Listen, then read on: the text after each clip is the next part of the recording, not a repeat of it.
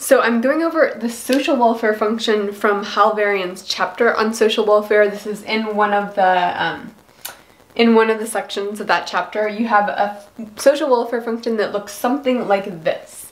So this looks big and messy, so how do we interpret it? Let's go through it and then let's connect it to an example, which is a roommate example that I'm going to use. So we have social welfare. We have social welfare. Total social welfare is a function of everybody's social welfare that we're thinking about. So let's just set up our scenario. We're in a house and there's roommates renting the house. As a matter of fact, there's 3 roommates renting this house and they have to make decisions collectively as a group. There's 2 basic decisions they have to make. One is, how do they divide up kitchen time, because the kitchen's kind of small in this house and there can really only be 1 person in the kitchen at once. So who gets to cook in the kitchen at every single meal? And they want to put together a schedule so that Karen gets it on Friday nights and Seth gets it on Saturday mornings, etc. And so how many meals do we have in the week? Well, 3 meals a day times 7 days in the week, there's 21 meals, and they have to divide that up in terms of who has rights to the kitchen for each meal. And then the second decision they have to make as roommates is about TV time. And there are 20 hours of primetime TV, and they have very different tastes in terms of what they like to watch. One person likes to watch cartoons, another likes to watch reality shows, and another likes to watch gory dramas. So they can't watch TV together, they have to divide up that shared space among them, and that's going to be the scenario that we'll interpret this social welfare function around. So we've got social welfare, and it's a function of everybody's utility. Well, how many people do we have? We have 3 people, so utility of person 1 is given here. And then ... meaning we're adding up everybody's utility, so the next thing is utility of person number 2. And then finally we end at utility of the last person that we have to consider, which in this case is person number 3. So n is going to be 3. 3 people to consider, so n equals 3. So that will be the case whenever we see an n in this problem. So we see that we have we're maximizing social welfare subject to some constraints. So the constraints are adding up everything from 0 to n of whatever xi is. So we know that we're adding up for every person something related to whatnot. So how might we interpret these constraints? Well, if we think back to our scenario, our constraints are there's only 21 meals in the week, assuming everybody has 3 meals a day, and we know that there's only 20 hours of primetime TV. So we need a constraint for each of those things. So we have as many constraints as we want. As a matter of fact, we have 1 through k constraints, and the way to interpret this is not an exponent. This is behaving a little bit more like a subscript, where this is just representing this is our first constraint is 1, our last constraint is k, and here in our scenario we only have 2 constrained things that we're trying to deal with, and so k is going to be 2. Meals and TV hours are constrained. So what does this look like? Well, we've got x, which is going to be exogenous, so of course the maximum amount of our constraints is going to be that exogenous variable. So this will be the total number of meals is going to be this exogenous variable. And we know there's 21 meals in a week. And this one is going to be the total number of TV hours. So the hours per week that good shows are being offered. In which case, we have to think, what is x? What are these decisions we're trying to make?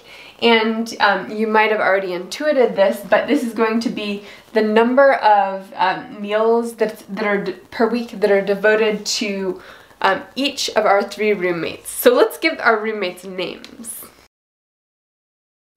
So we've got Talia, Ben, and Karen are our 3 roommates, and each of them needs to get some amount of meals per week and some amount of TV hours per week. And of course, we've got x1, 1 is associated with meals, and then I is going to be associated with each of these three people.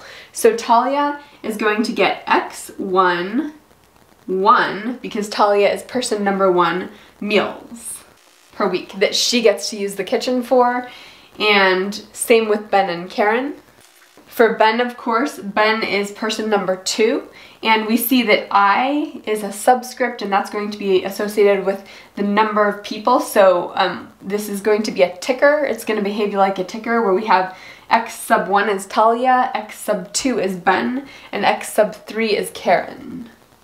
So Ben gets x sub 2, and then our exponent here is just representing the meals, the fact that this x is in relation to the number of meals he gets. And Karen, of course, gets x sub 3 because she is person number 3, and the superscript, the superscript is 1 because 1 is associated with meals. And then we also have another constraint here with k. So k is going to be 2. What that means is we're going to have x superscript 2 is representing the fact that this x is not about meals, it's about TV hours.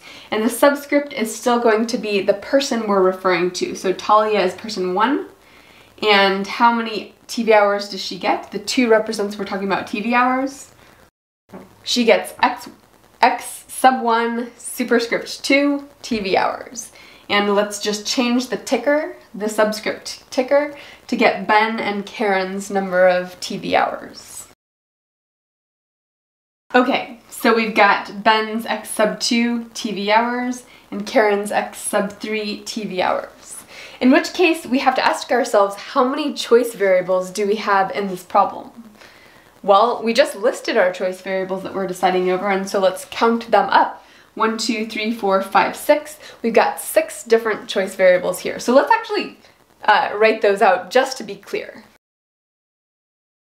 So I just moved all these choice variables up under our maximization sign just to remind you that all of these are the choice variables. So what we have in terms of interpreting our constraints are when we add up everybody's meals, that needs to be equal to 21 meals. And then when we add up everybody's TV hours, that needs to be equal to the total number of primetime TV hours available in the week. So I hope this helps you to interpret the social welfare function in the Varian book. Okay, and I'd like to actually write out these 2 constraints because they look like normal constraints when you actually write them out. So let's finalize this by writing out this first constraint. So we have the sum of everybody's meals has to be less than or equal to 21. So this constraint is just saying Talia's meal hours plus Ben's meal hours plus Karen's meal hours have to be less than or equal to 21. That is that constraint. And the TV hour constraint is just going to be Talia's TV hours plus Ben's TV hours plus Karen's TV hours has to be less than or equal to 20, which we know is going to be equal because you want to distribute the rights to every meal hour, even if one of the roommates can be nice and give their meal hours to someone else if they feel bad for their roommate. So, so that's an interpretation of this social welfare function with constraints.